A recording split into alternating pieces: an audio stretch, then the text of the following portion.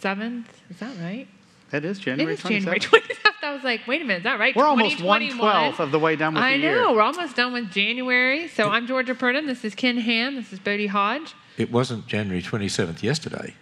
Well, that's true. Okay, I just want to clarify that. And we have a wonderful studio audience joining us today, so make yourselves known. Come on, let's hear it. There they are. Okay, for all those watching, there are millions of people here today. And they're sitting in front of us. But we have a whole group from Mars Hill Christian Academy, which is a Christian school in the Cincinnati area. So here we are in northern Kentucky. This is the Christian part of the tri-state area because the Creation Museum is here and the Ark Encounter. So that's why it's the Christian part.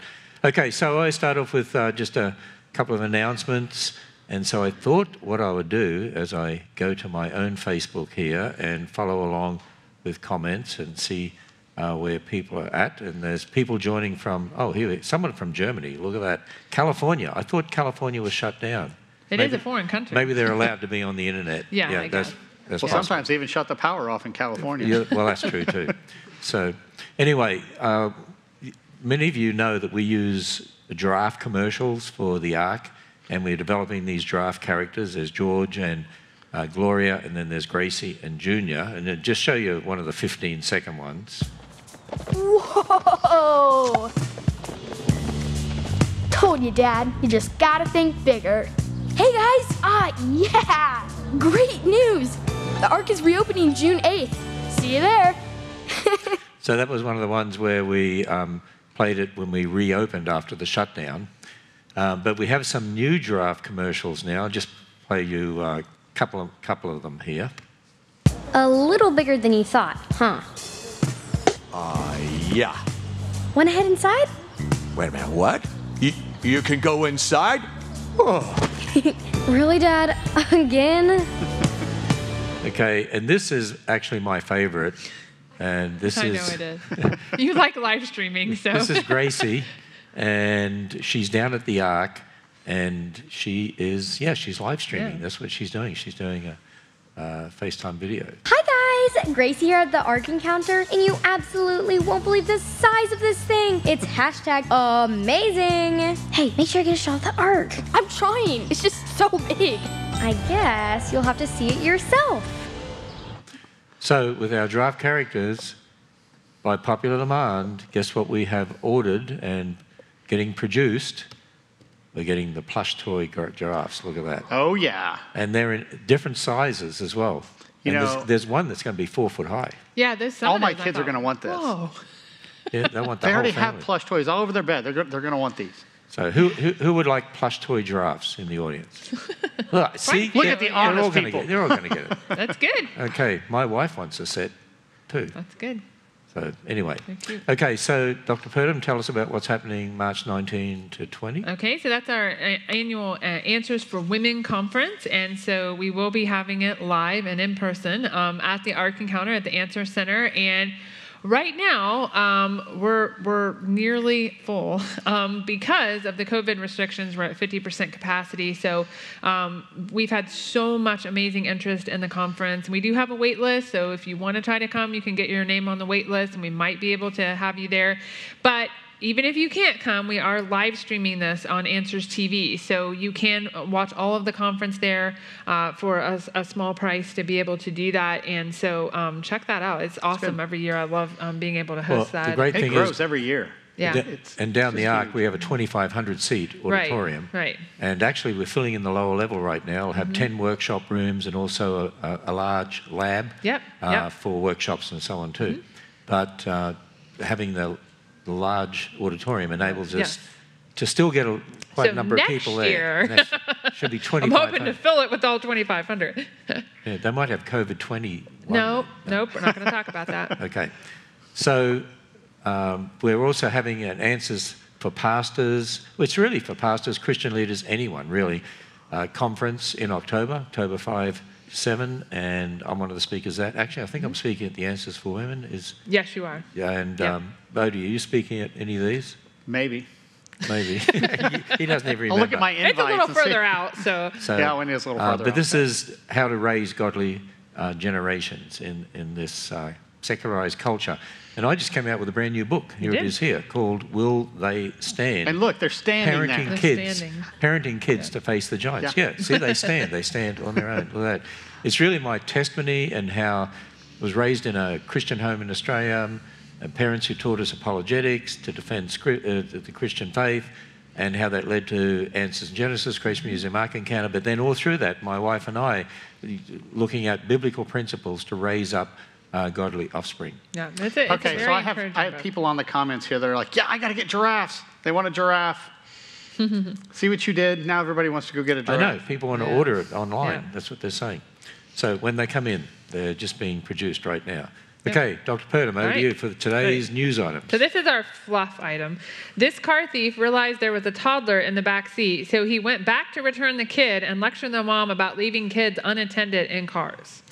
So he stole the car. This is a real news item. Yeah, he stole the car, then realized there was a kid in the back and thought, that's probably not a good plan. So he went back to take the kid back to the mom, lectured her, even threatened to call the police on her for leaving the kid in the car, and then took off with the car again. Apparently he realized, I don't know if this is a direct quote or what, but he heard something like, hey, where are my grapes? Yeah. So He's probably one of those ones that gets on social media. probably. Well, notice his inconsistency here. Probably lives in his mother's basement. Here we go again. So, in one sense, he displayed actions that reveal that right and wrong exist. Mm-hmm.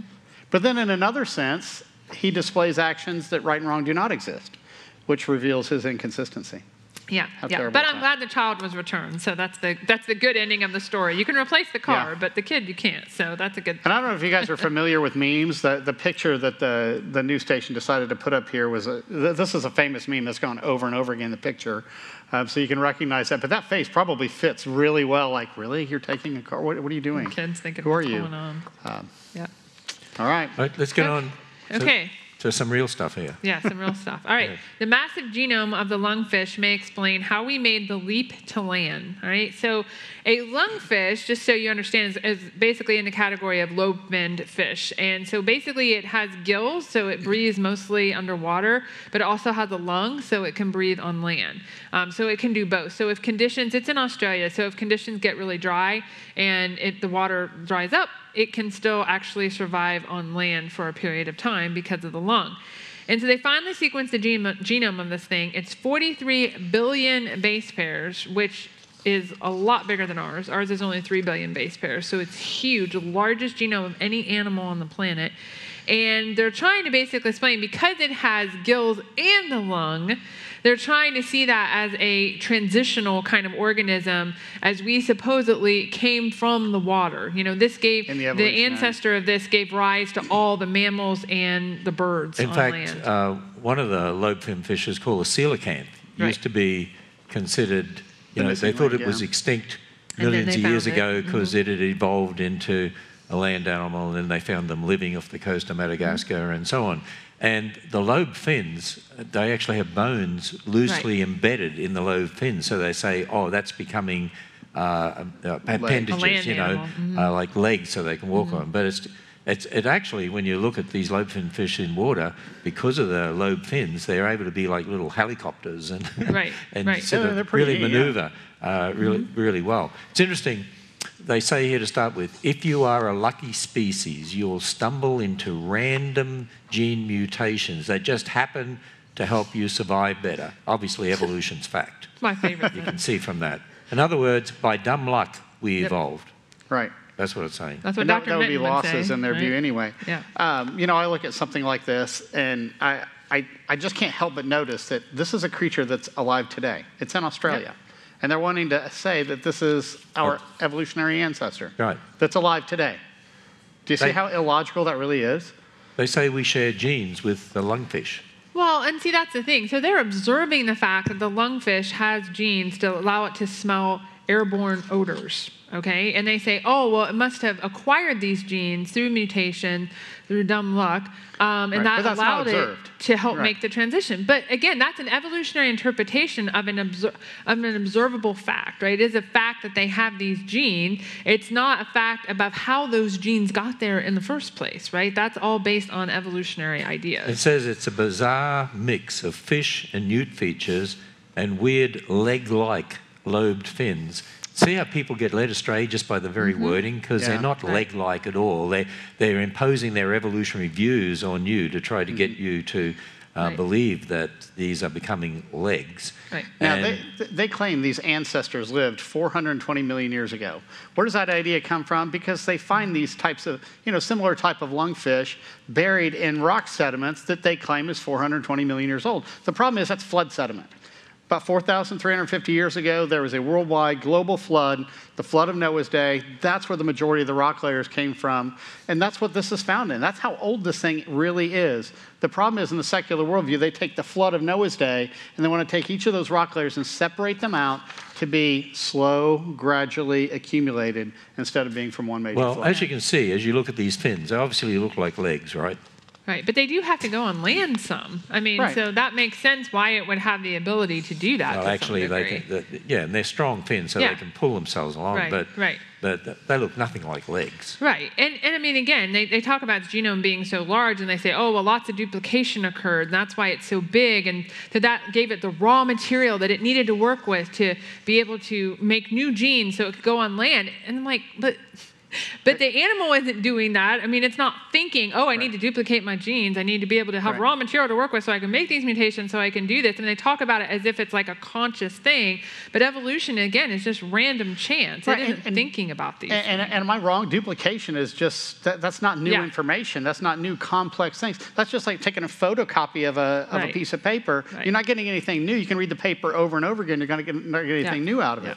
So, but, you said that this is 14 times bigger than our human genome. But you know what has a genome that just dwarfs even this lungfish? I do. Tell me. Amoeba dubia. So, amoeba. An amoeba. Single-celled organism amoeba. Theirs is 670 billion base pairs. Yeah. We have 3 billion base pairs. They have 670 billion base pairs. Big. We devolved. Yeah. So that must be it. So again, it just shows they're looking at these observable facts of the genome, and because of their evolutionary worldview, they decide to place these evolutionary stories and ideas on top of it. That doesn't make it true. That doesn't. Well, it's fascinating. One other thing, they say it's a bizarre mix because it has a lung and it has gills. But again, when you look at animals like that, they're just a mosaic, and God created them that way. Yeah. And we talked about the platypus not that long ago. Bill like a duck, beaver like tail, tail like a bear, web feet like an otter, claws like a reptile, lays eggs like a turtle, and so on. It's a mosaic because God created it that way. Yeah. Scientists fascinate me with the way they name things. I mean, okay, here's a fish. It's got a lung. What are you going to call it? Lungfish? That's pretty creative. Yeah. That's what Georgia would Lungfish. Let's call it lungfish. All right. Can spiritual directors help? All right. So the subtitle is Non-Denominational Spiritual Companions Offer to Connect Clients to the Divine in Their Everyday Life. So basically, even people that supposedly claim to be Christian are now connecting with these spiritual directors to help them during this, time of a lot of uncertainty in the world. And they're finding a lot of peace with these people who help connect them to nature and all these other things. Well, here's an example. The divine. She said that this particular one, her spiritual director, advised her to go outside and take her shoes off and connect with the ground. Yep. Every time I take my shoes off outside, I connect with the ground. I think they meet in a different way. Then you need a shower. They mean a different sort of connection. Yeah. Yeah, all through this, what they're doing is, it's very pagan, very pantheistic, Buddhist in certain instances. What they're doing is they're trying to be spiritual without God, without the God of the Bible, that is. They're wanting to neglect Scripture, they're wanting to neglect Jesus Christ, and almost do things like what a medium would do, or a spiritualist, or a charmer. Some of these people that are warned against in Scripture. If you go back to Leviticus 19:31 or 20 verse 6, they're saying don't turn to these mediums and necromancers and so forth. Deuteronomy 18, 10 through 11 gives a big long list of people to avoid, those who are involved in fortune telling, divination, charmers, mediums, and people who call upon the dead and the spirits and that sort of thing. The Bible says that's an abomination. We need to watch out for that type of thing, and yet here are Christians getting involved and having no idea that they're just diving right into a false religion. It's interesting, it says at the end here, we support you in finding your own way to God. But what does the Bible say? Jesus said, I am the way, the truth, and the life. Yeah, no man comes to the Father but by me. There's only one way to God, and that's through the Lord Jesus And they Christ. talk about there being many paths to God, and God is whoever you want God to be, whether it's Allah or the universe or the ground of all being, on all caps. It's your own religion. It's your own. It's humanistic. It's God made in your image. Really is what they're after here. And you notice how they're willing to talk. They'll have news items on this, and they won't mock it or anything. They'll be all serious about it. But if you have a news item about people from Answers and Genesis and believing in God and the Bible, they'll mock you because this is a real spiritual issue. But it's interesting, another sentence here says, they're helping this woman become the me that God intended and created me to be. You know what that reminds me of? Genesis chapter 3. Where, what was the temptation of the devil? Did God really say that? And you can become as God. In other words, you can be your own God. And this whole article here is about people wanting to be their own God. That's what it's about, which is our sin nature. That's what we want to do because we're in rebellion against God. When people are not standing on the authority of God's word and they don't know what God's word says, they can easily be led astray into a lot of false doctrine. That's why I want to encourage people, whether they're watching or here in the audience, get back to the Bible, know what the Bible says, because that's your absolute authority. That's your standard by which you judge all these religions that are floating on around us. And spiritualism, it's all around us. According to the statistics here, they said 27% of Americans define them in this way, that they're spiritual but not religious. Well, guess what? They are religious. Everybody's they just don't realize what religion they are. Hey, I just realized something. I think I might do this because it says you can get $150 per 50-minute session for telling people to connect with themselves and the earth. And I can't imagine you doing that, Ken. Oh, I could see Ken take your shoes off, go out and stand in the dirt, and read Psalm 119. Exactly. Well, and I thought too, people are lonely. I mean, especially during this pandemic and all these virtual things, and it is very, very frustrating and hard. And I think it's even another reason to say churches need to open up, need to have people in, need to meet with people face to face because they're missing that and they need that connection. That's how God designed us to be relational, and He wants us to have those relationships. So. Okay, we're going to the next one. All right, a single genetic switch can lead to rapid evolution in sea anemones. Okay, so whenever I'm on Answers News, we always have a lot of genetics because hey, Australia has lots of stinging things. Yeah, it does. Yeah. When I read that, I thought that, So normally, these sea anemones would form nematocytes, which are the ability for them to sting. But what they did was they used some genetic engineering to knock out a gene that controls a lot of other genes called SOX2. And by doing that now, it doesn't form nematocytes, it forms spirocytes, which is a different type of cell that allows it to actually hook onto things so it doesn't get moved around a lot.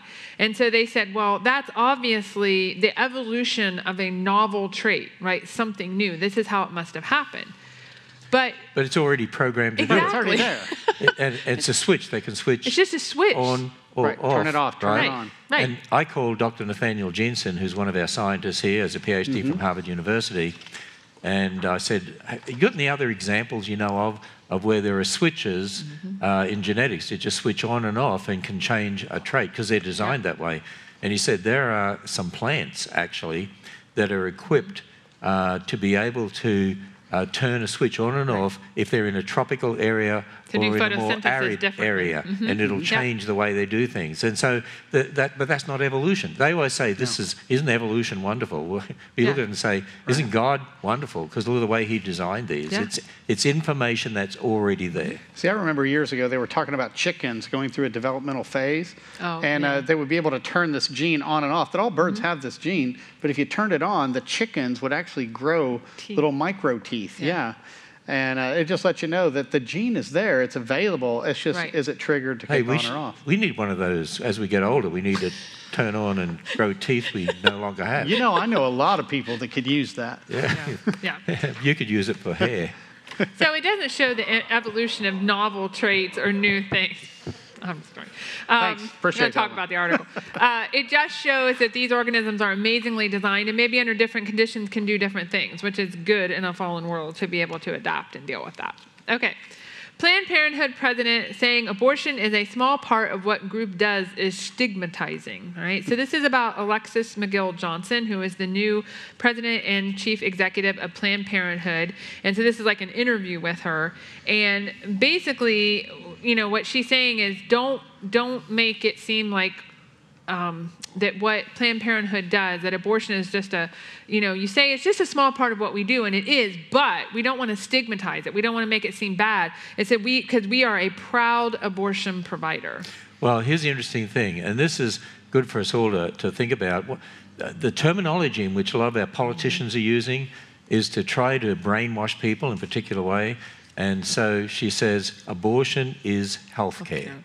Abortion is not health care, it's death care for the child. That's what it is. And That's funny, I wrote that down. I actually have that over here. Did you really? Yeah. So, oh, you must have stolen it off my notes. Just outside here, we have that very powerful pro-life exhibit. I believe it's the most powerful in the world, and we're building a more permanent location and even expanding it here in the Creation Museum.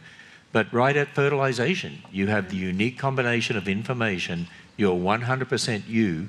No new information's added. So right from fertilization, you are 100% a human being made in the image of God. But and you're a unique human being. You're not part of the mother's body. You're not part of the father's body. You are your own body at that particular point.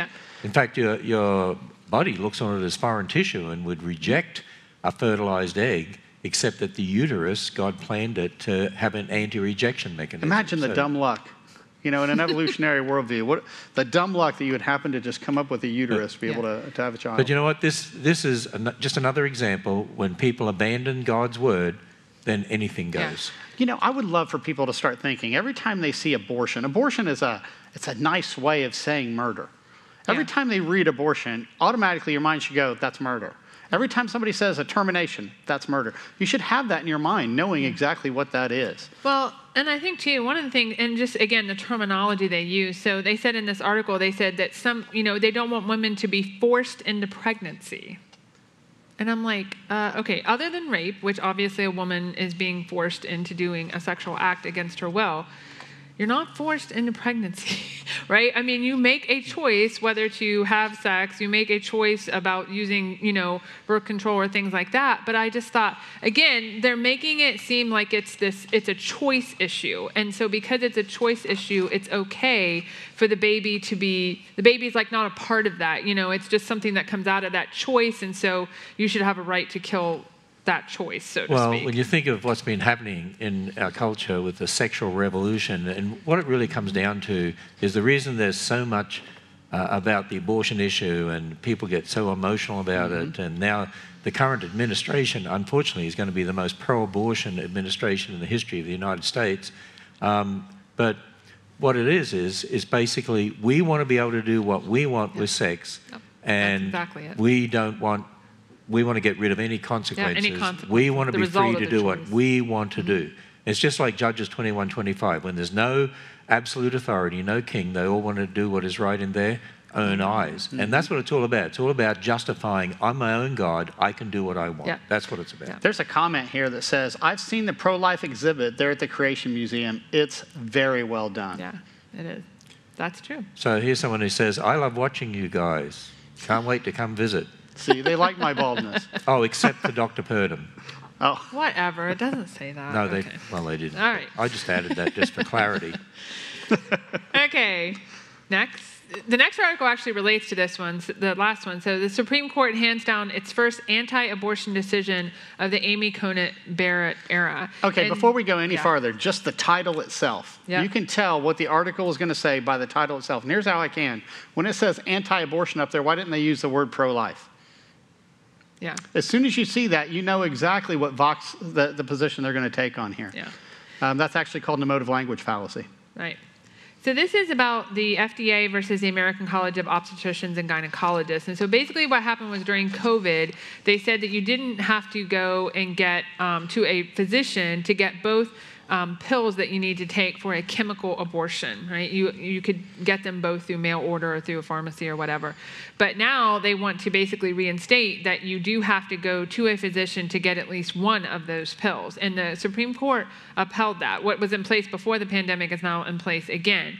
And yet the whole article was about, well, what about these poor women being exposed to COVID-19? And I'm like, yeah, the thing that has a 99% survival rate, but who cares about the baby being killed, right? It's just about the women. I'm a heart patient, and I can't even get a single one of my heart pills without a doctor's prescription. Right. I can't get those. Mm-hmm. And yet they're wanting to argue that, we should be able to get these to terminate a child, to murder a child. Yeah. Well, think about what happened during the shutdown here in Kentucky. The governor of Kentucky shut down churches as non-essential, but vape and smoke shops were considered essential, and abortion clinics were considered essential.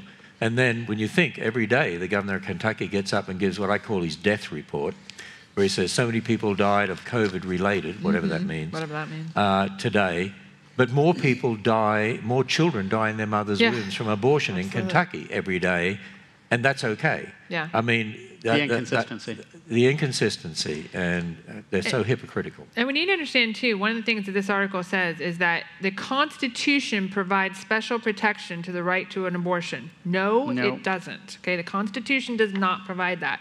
Judges reading into the Constitution who are not originalist and believe it's living Constitution, in other words, it's malleable, it's changeable, that's what they think, right? And so that's not part of the original intention of the Constitution. And we talk about Newspeak, and Bodie and I were talking about this before, how they use all these terms to describe the baby, except the word baby. Right? Pregnancy, tissue, contents, because that's what happens with a chemical abortion, is it expels its contents. Yeah, it expels the baby. It's just, wow. Somebody here made a comment. I think our culture in general is very close to turning straight back to paganism. And that's really what's becoming, That's really is. It's child sacrifice. It's just the modern form of it. Child sacrifice to the god of self. That's really what abortion is. It really is. Yeah. And if you haven't watched the Unplanned DVD, I would highly recommend it. This is a tremendous movie. It is challenging to watch, but it's very good to watch, showing how this lady Abby went from being the head of a Planned Parenthood, a very successful Planned Parenthood, to being a pro-life advocate. And so great DVD to watch. Hey, this next article has a picture of one of Dr. Purdham's relatives. They're going to be offended. Thanks. Well, if you believe in evolution, that's one of your relatives. Oh, well, true. Because we all came from starfish. Good thing we don't. That means they're your relatives, too. Okay, so let me get this straight. This is talking about a starfish. Yep. So I wonder where that name came from. Looks like a star. Yeah. Is it a fish? Not really. Let's just call it a starfish. I'm telling you, scientists are brilliant at naming things. Buddy, you are so profound today. Absolutely incredible. Yeah. I'm amazed. So this thing, they think it's actually an ancestor to the starfish, even though it just looks a lot like a starfish, but somehow it's pretty much an a ancestor starfish, to it because of where it's found, right, in the layers. Right. And what was interesting to me was reading this. It says, we've discovered exactly how the first starfish-like animal appeared and then how it evolved into, and it goes on. And I'm thinking, no, that you're looking at the fossil. It doesn't tell you how it evolved into anything, right? Right, it's a fully functional type of starfish. That's what you're looking at. So listen to this carefully when you read these papers. We sit down in a room and we look at every single feature of the animal. Okay, there we are. And then we compare these features with those of living animals and those in the fossil record. And then we use biology and a mathematical algorithm, which means a program we've already put together because we believe in evolution. Based on a predetermined result. And we predetermined what it is. And then they look, it's evolving into a starfish. Yeah. Yeah, now once again, they're saying this was found in Ordovician rock, which in their view is somewhere between about 460 million and 485 million years old, somewhere in that neighborhood. That's just flood sediment. Okay, you have Precambrian, Cambrian, then Ordovician, Cambrian, Ordovician, all that's flood sediment.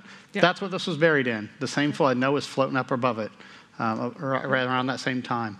And just looking at it from a biblical standpoint, biblical worldview, this is in the same, basically larger group of like echinoderms. And so it's probably either a different species of echinoderm that we haven't seen before, or it could be just what was I saying? It could be a different species, or it could be something new or unknown that we haven't necessarily seen before. It kind of looks like a starfish, but maybe a variant form of it or something. Yeah, it's just a new organism in that group. Evolutionists, because they believe in evolution, no matter what they find, then they're saying, how do we fit this in? They make the story, because they have to have something that came before the starfish, right? So they make a story. And see, that's an important point. A lot of the information in here is really fascinating. Yeah. Where it's buried, what does it look like, give a description. That's all great stuff. All of a sudden, though, you got to watch out for the storytelling of, oh, this evolved into this, or so forth. So you got to be able to spot that when you're reading some of these scientific articles. Yep. Hey, it was kind of the next one. I just want to clarify something. Go ahead. I just want to make a statement right from the start.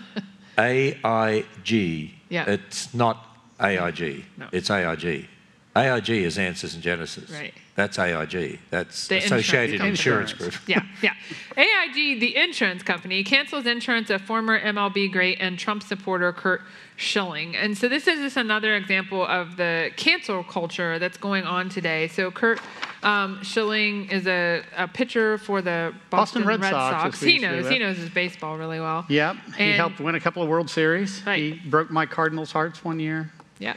So he had his family's insurance policies canceled by the company, and it appears that the reason they canceled them is because of the way that some of the political posts and things like that he put on his social media profile. And we're starting to see this more and more. We're even seeing certain banks say they refuse to do business with certain companies because of the stance they take against LGBT, and things like this are going to continue. Or just general politics. Actually, we've had this happen to Answers in Genesis. I had an article, I think it was last year, about a company called Indeed out of Texas, where you can go and advertise job vacancies that you have, and it's the biggest one. It's a big one, in the States, and well known, and they cancelled us from being able to use them because of our statement of faith, because we're Christians. They actually put it in writing. We got it in writing. There's an article on our website about that. Because you guys are Christians, we're not doing that. Basically, it's really what it was. Yeah, and they want, and even in the article it says they want people to be totally submissive to this culture, and anyone who disagrees, you're out. I mean, you're going to be canceled. You're not going to be allowed to say what you want to say. The more that this happens too, we're going to get to the stage where you're a Christian and you can't have this, or you can't buy this, or do this. You can see how that sort of thing can happen, and we're going to have to really know God's word and stand boldly and courageously on God's word. We need to raise up generations who will be prepared to stand for Him. And you think persecution could come to America? It's already here. It's already here. And it could happen more and more. Think what would happen in the times of the Romans if you lived there and they said, deny Christ or you get thrown to the lions. What are we going to do?